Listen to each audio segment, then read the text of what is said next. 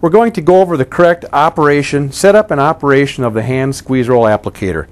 First, the machine does require 100 psi of clean, filtered house air.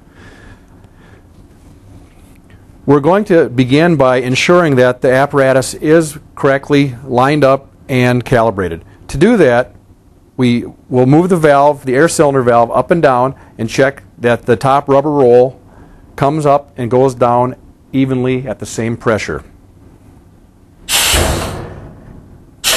You can see here the left side goes down a lot differently than the right side. We will adjust that. To make the adjustment, we adjust the needle valve on the bottom of the cylinder closest to you until we see a difference being made in the speed. It's getting a little bit better. We'll turn it in a little further. Still getting better. There it looks pretty close. We will verify now that it is properly adjusted by putting an aluminum blank underneath the rubber roll in the very center of the machine. We will then drop the top rubber roll and look through each side at the nip point to see that there's a consistent light air gap between there.